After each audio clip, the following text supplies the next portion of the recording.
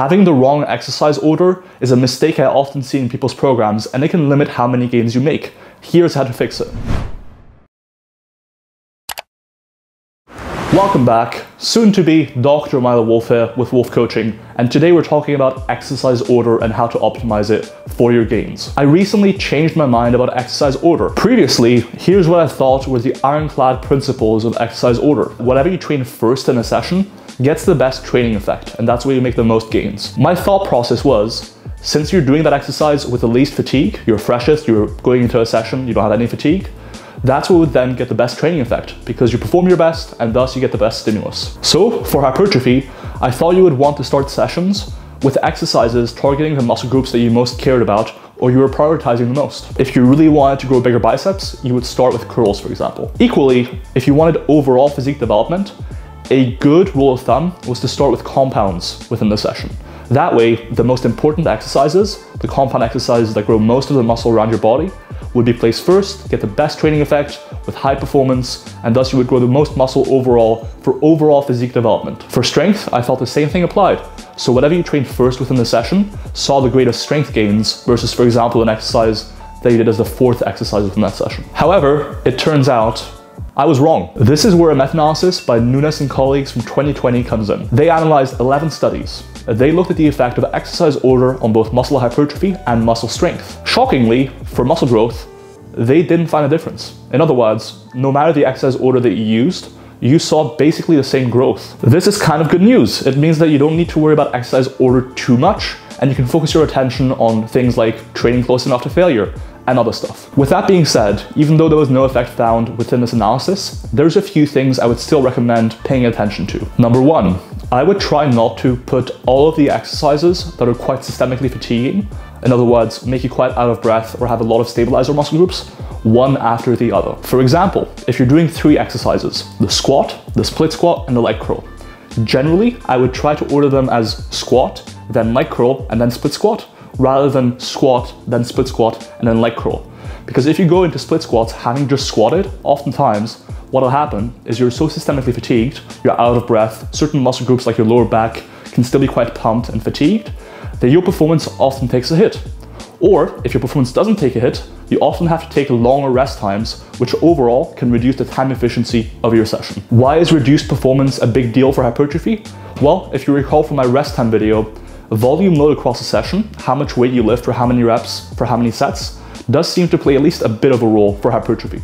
And so in other words, if you're going from squats to split squats without really resting much between exercises, the same kind of finding applies. By not resting for enough time between 2 similar exercises, you may be reducing performance, which can in turn reduce hypertrophy. So putting an exercise that is less systemically fatiguing between 2 highly systemically fatiguing exercises, like the squat and the split squat, can often help either improve the time efficiency of your sessions or potentially just result in better stimulus for muscle growth overall, in all likelihood, although this is a bit speculative. The second thing I want to point out is the dilemma of either consolidating or spreading out exercises for the same rough muscle group. Consolidating exercises within a session for the same muscle groups means placing exercises that train similar muscle groups sequentially or back to back. So for example, if in a given session you're doing both a bench press and a dumbbell fly, doing them sequentially would be consolidating them. So starting with a bench and then going into dumbbell flies. On the other hand, spreading them out would mean, for example, doing the bench press and then doing, for example, a row, and then you follow it up with a dumbbell fly. So spreading out the chest work a little bit across the session. Consolidating and spreading out the exercises for the same muscle groups across the session have different benefits. When you're consolidating, you may find that you need fewer warm-ups for that second exercise because the target muscle group and the target joints are already quite warm, and you can get away with doing just 1 or 2 warm-up sets. And this can lead to greater time efficiency. On the other hand, by spreading out exercises, so not doing all your chest work within a session back to back, you would potentially be able to perform better on each exercise, accumulating a greater volume load across the session. And as I mentioned earlier, this may or may not be better for hypertrophy. The third thing to pay attention to as far as exercise order is concerned for hypertrophy is potential mobility enhancements. What I mean by this is that certain exercises can essentially double as a dynamic warm-up, increasing your mobility before going into another exercise that benefits from increased flexibility and mobility. For example, let's say you're about to do some squats. By doing calf raises right before your squats, you are essentially using calf raises as a dynamic warm-up for your squat. And so while you might want to do squats before calf raises on principle, because you care more about your quads than your calves, you may also find that doing your calf raises before allows you to be a bit more flexible in your ankles, go a bit deeper in your squat, get a better stretch in your quads, and because getting a good stretch under tension during lifting is really important for growth, as I explained in this video here, that might actually lead to more hypertrophy for the quads. The final thing I would pay attention to is something I call fatigue contamination. Let's say you're doing a full body split. On Tuesdays, you do lateral raises and squats in the same session. What you might find is that if you do lateral raises after your squats, your lateral raises kind of suck.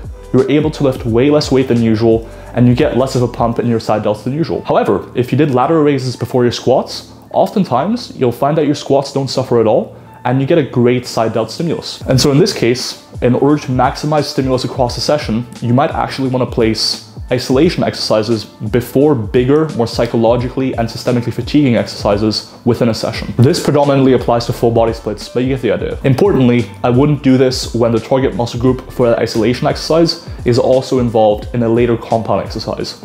So for example, I wouldn't do leg extensions right before squats, because that will negatively impact your performance on squats. And unless you're trying to pre-exhaust or trying to superset, on principle, it's not a super good idea. The one caveat to this idea of preventing fatigue contamination is potential psychological considerations. I've actually tried this extensively, and I've tried this with many of my clients. And sometimes doing too much work before a psychologically demanding exercise, quote unquote, like the squat, can just make it hard to get started with a squat, or hard to really get into squats fully and put your full effort into it. And so if you've been trying to do, for example, lateral raises before your squats to avoid that fatigue contamination, you may find that by doing squats first, actually, sure, your lateral raises are worse, but your squats are also a lot easier to get through. Now that we've talked about hypertrophy, let's move on to strength. In this analysis, they showed that whatever you train first seems to get the best training effect for strength.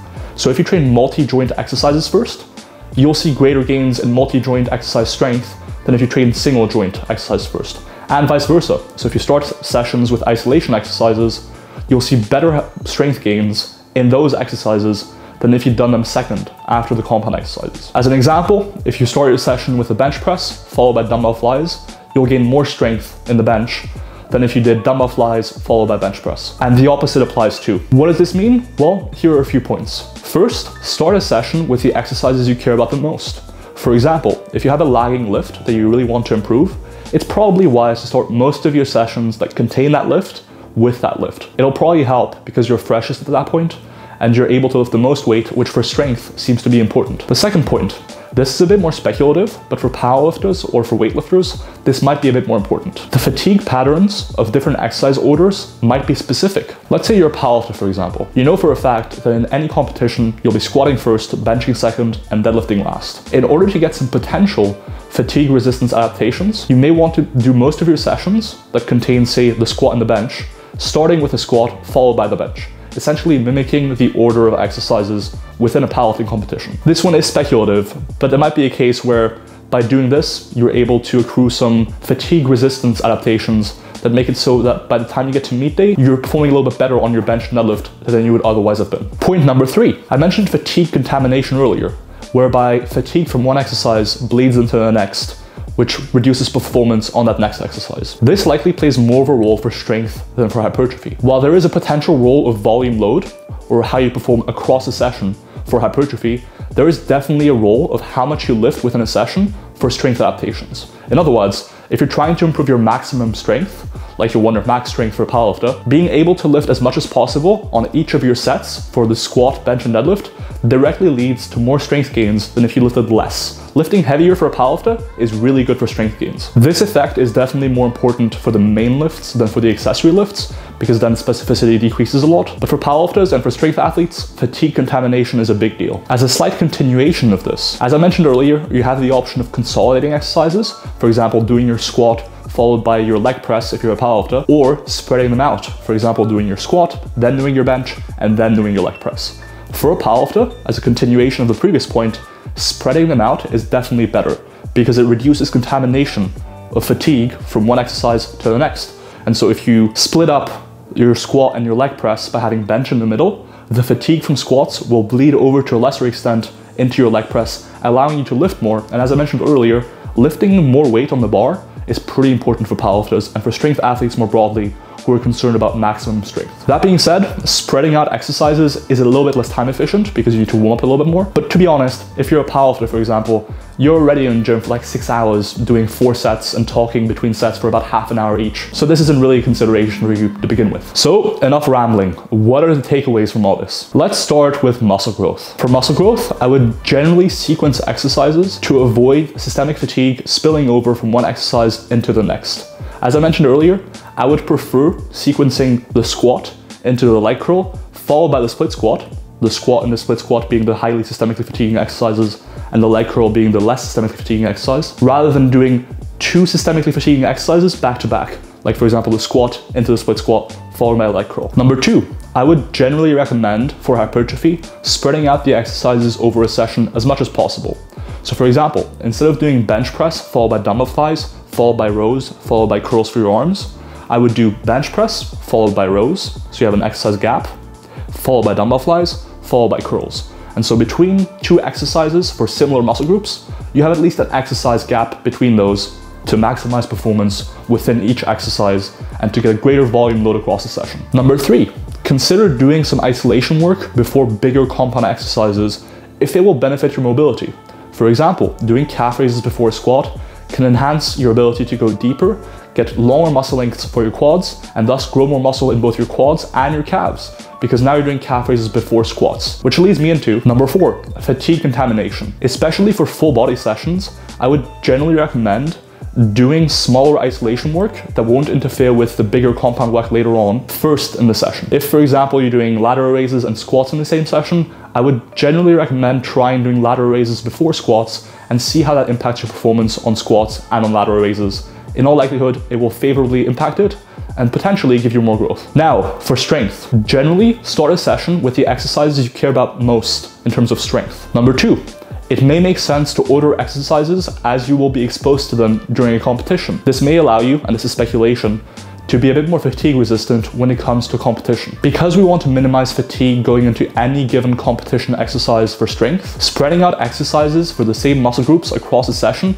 is the clear winner, because it allows you to lift more on each exercise and thus have potentially greater strength gains. That's the video. If you like the video, please consider liking, comment, subscribing. It really helps out the channel, and I will see you guys in that next one. Peace. Kitty, don't make me cat check you right the fuck now. I will fucking do it. You've been meowing a whole lot. You've been talking all that shit. You feel me? Kitty, yeah, that's right. Run away, bitch. Yeah, that's right. It's time for the cat check. You want to escape so bad, but I won't let you. We are best friends. We are bound. Okay, bye.